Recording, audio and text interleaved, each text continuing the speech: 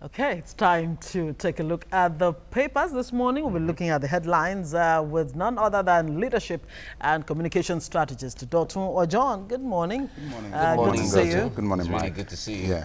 All right, let's begin with the Punch newspaper now. APC chair Oshomole attacks Obasanjo. Amosun Okorocha says God will punish ex-president for supporting Atiku. Will win without Imo Ogun governors. APC chair is saying that. Well, the hard stands have really begun one way or the other. Yes. Starting from the point of integrity, I'm an author, and I've published one and written a few others. If I put something in my book, and at the end of the day, if I, perhaps after some years, because of the situation of the exigence of time, I now decide to go 100% U-turn or 360, it doesn't speak well of me as a person. Before you publish a book, it must be a compilation of your thought and your belief.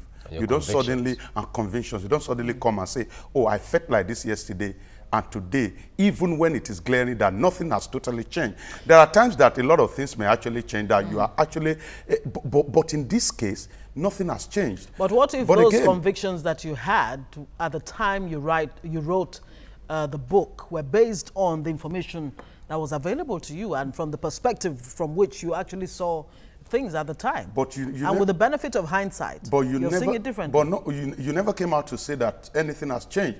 The only thing that has changed is your, perhaps, the way you view the man in power. So when you look at it from that angle, there's a question as to integrity there. But again, it is not the duty of man to determine who God will punish. At that point in time, you see, the way we play God in Africa, we hide God under our religion. Okay. We cannot but understand the national chairman of APC was actually going straight to quote the line where the former president said, God will punish me if will not forgive me. Will not forgive, exactly. Yes. So, and he said that he's incurring the wrath of God. You know, So, and all of that. But let's move forward from there. Nigeria will be delivered from oppression, says David Oyedepo. Okay. Fayose in road crash on 3rd Mainland Bridge. It was said that his vehicle ran into a stationary vehicle on the 3rd Mainland Bridge. Yeah, but I understand he is stable and nothing really happened to him. I'm really happy for him. Thank because God we've been spared the grief. Yeah. All right, that's the Punch newspaper. Would that be all? All right, to the Daily Sun. Fayose survives auto crash on 3rd Mainland Bridge in Lagos. Gunmen invade Osun school, kill 1 and kidnap 5. And this happened in Sauke. Yeah. Very troubling. I mean, are we beginning to hear about gunmen invading schools in this part of the country now? Yes, I think the picture, because I know the place very well, and I tried to contact a few people. The picture is that those guys were actually robbed in. That was not the first time they were robbed in that environment, in that area. And the school bus and the student actually ran into them, and they felt that it's a better opportunity for them to gain more money and garner more money. So that's why they kidnapped. It's quite unfortunate that one person died and a policeman actually sustained injury. But again, this is not the time to think that insecurity is a problem of the North. It's actually walking into our vicinity, into our gate. And government, again, we cannot be tired of telling government that if any government fails in the area of insecurity, it's a major disaster and failure. Yeah. All right. Well, COP, a coalition of political parties, adopts Atiku as consensus candidate. Of course, the ruling party has been saying, well, it's just a group of the same old. No, I mean, they can't lose any sleep over this. No, that's not true. You and I know that either it is small or not, any support in politics actually can't.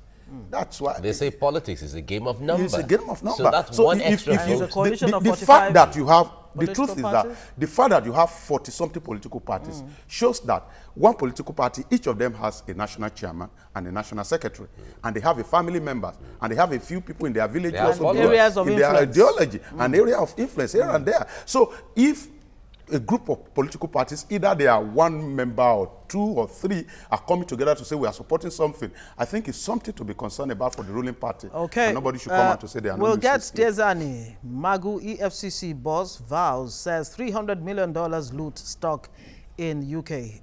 Magu's been saying, look, if you bring her back within 24 hours, I'll be prosecuting her. All right, Saraki to Buhari, sign new electoral bill now. PDP, APC not sincere about restructuring. Ume is saying that. That's the truth. That's the truth. You know, everything is like we are going back to history. Everything that is happening in 2018 is like exactly what happened in 2014. In 2014, the card was, oh, we are going to restructure when we get there. Now they enjoy the reality of government. At the national level, the first restructuring should be redefined. And that's what PDP is coming to say again, we are going to restructure. I will not be surprised if Nigerian people give them the power by another time they get there, they can restructure their restructuring and redefine. you understand? Redefine their redefinition. Yes, okay. Okay, New Telegraph is our next paper now. Oshomole, God will punish Obasanjo for supporting Atiku. Okay, we've read that before. Says electorate. Isn't that what kids used to say? You know, and as a parent, you smack them from the, you know, I mean, you just smack them for even using such language. Exactly, for saying that. Well, he says electorate will deal with Okorocha Amosu in 2019. Coalition parties adopt ex-vice president as consensus candidate. And PDP Sokoto government attack El-Rufai over rented crowd claim. Okay, gunmen, herders kill, abduct Poly College health workers in Ondo, Oshun. The kidnappers demand 100 million ransom. And hunters, vigilantes hunt for abductors. It's really a troubling one. Criminals, drug barons buy houses for police. Ex-IGP is revealing this. This is a troubling one. It is very a troubling disturbing. one. It is a troubling one. I hope that we will never know the extent at which corruption has actually destroyed us as a people. And it is scary that nothing is being done to prevent it in the future. My generation, now the way it is even worse than the past generation. It shows that we have not been taking preventive measure over time. What we've been doing is that, oh, we are going to fight corruption and we arrest some few people. Unfortunately, this is even emboldening the people. Because if you arrest somebody for corruption case and you take he or she to court and nothing is done. The way EFCC was making out before Fayose left office, an average person would have thought that by now Fayose would be behind bar. But you don't fight corruption in a system like this without taking the judiciary along. There's no how they will frustrate your effort because there's corruption in judiciary. That was why I was thinking in the first place that when this man was coming in power and was campaigning that he was going to fight corruption, the president was coming to power, I thought that he was going to start with the judiciary. So in other words, the institutions that really should have been above board have found themselves, you know, right inside it. I mean, remember Lawrence Anini, the Monday Osumbo incidents in the 80s, where, was it George Iyamu, the police officer who was found, you know, culpable, actually working hand in hand with You see, there's criminals. No robbery case. There's no robbery case, there's no kidnapping case, there's nothing in Nigeria that will happen. And the police will not do anything about it without their knowledge. If you kill a policeman, you will see how they would deal with the issue decisively. All right, moving on to the Vanguard. Oshomole bombs Obasanjo, Amosun, and Okorocha. As a matter of fact, he said, look, we're going to win Ogun State, Imo State without Amosun. He has even said that those governors are liabilities. Electoral liabilities. Wow. I'm surprised that the Ondo State governor is not part of those people. Maybe that one is a little bit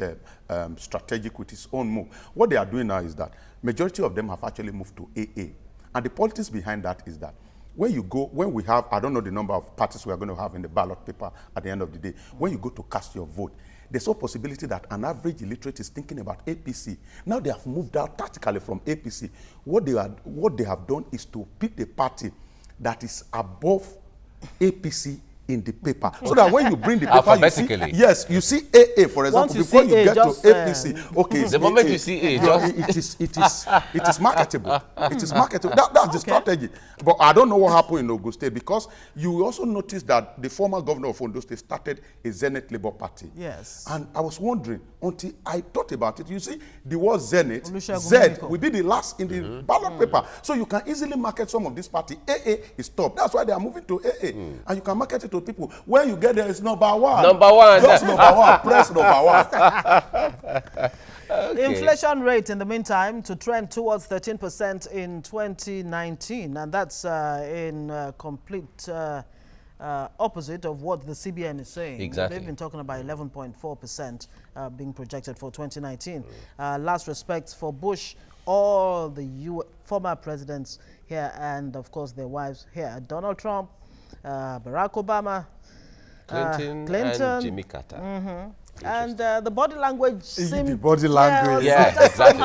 Somehow, especially between the Obamas and Trump, which is understandable. And it was even said that the Trumps and the Clintons didn't shake hands.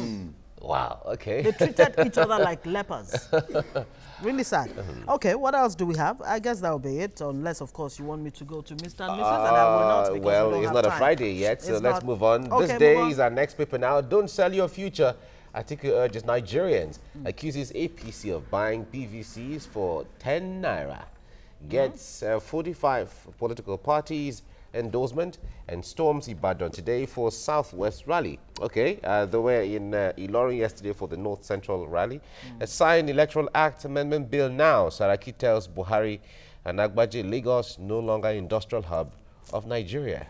Okay. And It's that's time for one politics. of the reasons he wants to take over as governor. All right, Yeah. and federal government targets 900 billion naira from offshore tax assets. Hold emergency Federal Executive Council meeting tomorrow over 2019 budget. CBN intensified excess liquidity mop-up. Okay, those are some of the...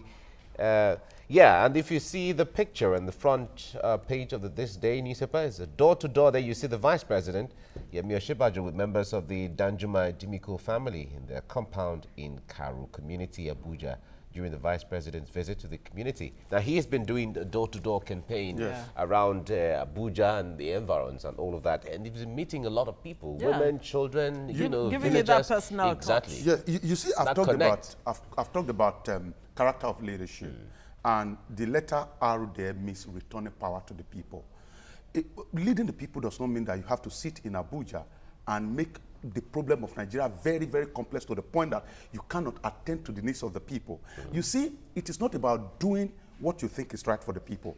It's about doing what the people want at every point in time. That's the hallmark of leadership. And until we get to this point, beyond election year, beyond when we want to campaign, until we engage the people in the real sense of it and ask them exactly what they want. But and can you honestly say that, it. Dr. John, in, you know, with our circumstances and the level of enlightenment or education within the masses, do the people really know what they want? I mean, you think that you actually need a kind of leadership that is visionary enough to, you know, get to the mountaintop and say, look, this is a vision that I have for the people.